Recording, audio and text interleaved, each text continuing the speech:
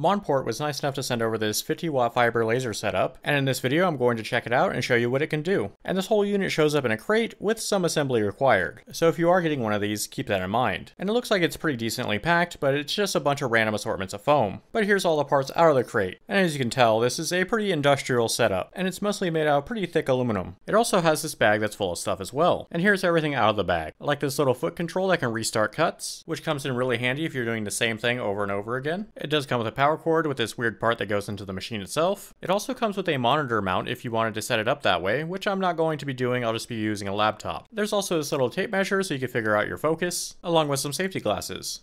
And it comes with a USB drive with all the software you need to run this thing on it. They also sent this rotary tool with this, so you can set this up and engrave on round objects, like the inside of rings or the outside of rings. And getting this thing set up is pretty straightforward. It's only 4 bolts that attach this upright to the base, and then it's just 4 more bolts that attach this top end to it. And the top of this is the part that actually has the lens that focuses your laser, along with the little mirrors that move it around. And this whole thing works by shooting a laser through a fiber optic cable, and then this is directed around with 2 little mirrors, and then focused through a lens. And using this system makes the laser engraving really fast as well. So with it all set up, now we just need to turn it on, and each thing needs to be powered on one at a time, with these 3 different buttons. And you might have noticed I installed the monitor mount. I only did this to show where it would go, and you can see where your monitor would actually be. This also has a pretty large work area, at about 300 by 300 millimeters or 12 by 12 inches. And this can change depending on what lens you're using, but I'll talk about that more later. And this does have a button on the top that turns on 2 lasers, and this will help you adjust the focus of the laser. And you do that by turning this to raise and lower it. And you just want to move this until both the laser points come together. And this should get you pretty close to being in focus. But if you want to make sure you have a perfect focus every time, you're going to want some of these metal business cards. And I just made a 25mm square in the software and set it to fill. And as this is going, I'm going to be adjusting this up and down, and you're basically just adjusting this to see where it's the brightest and actually taking the material away. You also should be able to hear it making a lot more noise, but with this large of a lens, you really can't. But anyways, once you find the sweet spot for the laser, you're going to need to take some measurements. So you just need to measure from the bottom of the lens to the card. And now that you have that measurement, you can cut something that is exactly this length and use it to make sure that you're going to be in focus every time. And I was able to use one of my other lasers to cut out a perfect template for this. And sadly, these measurements are going to be different for every laser and every lens. And I put the lens info on this one so I know which one it goes to. So let's try this out on the metal part of this flash drive. And when it comes to the software to run this, it comes with something called EasyCAD, which is a free program that comes on the USB drive. And this software is more than enough for most things. But I'm using a paid software called Lightburn, which has a lot more handy features and is a little more user-friendly. It's also nice being able to frame out your design to see exactly where it's going to be. And it looks like I was able to engrave into this with no problem. But you're not limited to just doing text. You can also just import images into this, and it'll turn them into grayscale. But like with anything, you're going to have to figure out what settings to use for your materials to get the best results. And this is going to be trial and error, of course. But once you have everything dialed in, you can get some amazing results. And I've even made some YouTube shorts showing off some of these designs. And if you're using this on stainless steel, you can actually use this to make colors on it. And this will come in really handy for making logos or making custom jewelry. And you can see that this setup takes up a bit of space. So before I continue with this, I'm going to set it up a little different. So I'm going to use this steel service cart along with this folding tray. So with this setup, it'll make it completely mobile. So I can put this away when I'm not using it. And it also has a smaller footprint. And here's everything all set up on it, with the main laser unit underneath everything. And you definitely don't have to do this, but it's a pretty good option if you're limited on space. This laser is also able to mark on plastics, and it gives them a very professional and clean look. And this is actually a 3D printed part, so it's something that you wouldn't be able to do normally with the printer, all on its own. And this is what that design looks like inside of the software. And making this in Lightburn was actually pretty easy, and that's mostly because I can import an image like this one, and have the software trace this, so now I have completely clean lines that I can resize without losing any resolution or anything like that. And this laser is supposed to be able to mark on copper, but as you can see, this isn't really doing anything to this copper sheet, and this is due to the large lens that we're using on this right now. So I'm going to switch out the lens to one that has a work area of only 70 by 70 millimeters. And swapping out the lens is pretty easy, just unscrew it, and then just screw in the one that you want to use. So for the larger lens, this is the focus distance, but when it comes to the smaller one, this is the focal distance. So definitely a big difference. As you can see here, it's a lot closer now. You can even see and hear that it's a bit stronger now.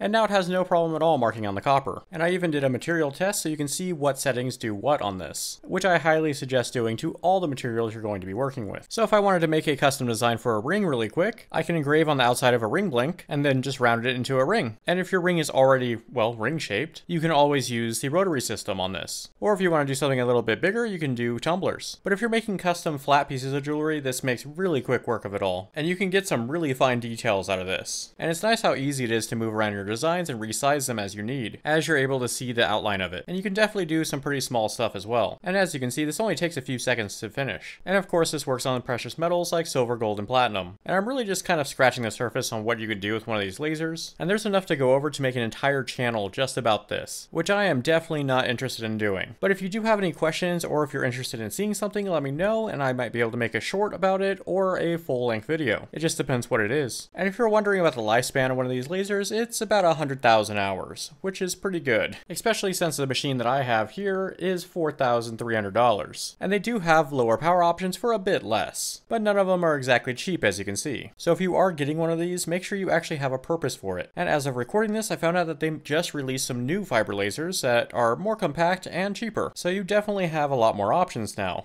Well, I think that's about it for this video, and I'll definitely be using this later in projects and future videos. So thanks for watching, and I'll see you guys next time. Bye.